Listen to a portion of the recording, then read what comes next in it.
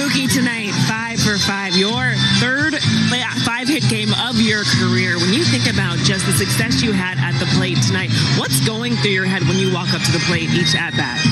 I mean, I don't know. Just get a good pitch to hit and get a swing off. I mean, it's not very often you feel good, and so I'm just glad I was able to help the team win.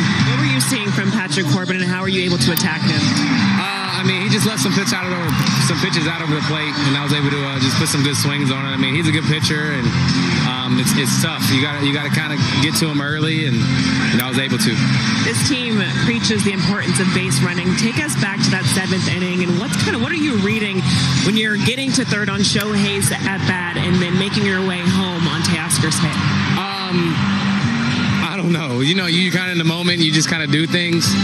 But really, like to your point earlier, we just preach base running. I mean, that's not the first time we went over things like that. So we do a really good job in preparing, and I was able to put it in action.